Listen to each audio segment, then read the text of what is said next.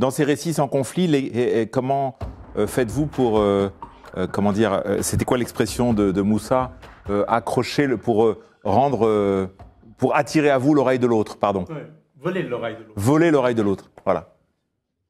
Je vais vous dire ce qu'on m'a dit de dire. Je vais le dire comme on m'a dit de le dire. Je vais le dire juste parce que j'ai entendu le dire. Le dire parce que j'ai à dire sans redire ce que j'ai entendu dire. Dire sans médire, sans contredire ce que j'ai entendu dire. Dire juste parce que j'ai quelque chose à...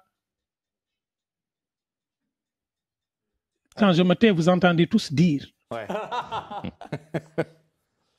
Je vais le dire parce que j'ai juste à vous raconter comment cet arbre, un jour, s'est planté au milieu de notre village. Ce jour-là, on s'est réveillé, on a vu l'arbre qui est arrivé, on l'a vu grandir et d'un coup, on l'a vu porter des fruits. Mais l'arbre nous a apporté l'ombre. Et sous cet arbre, depuis des millénaires, chaque génération doit venir verser un verre de lait le premier jour de la pleine lune. Respectez cet arbre parce qu'il nous donne de l'ombre. C'est la fin de mon histoire.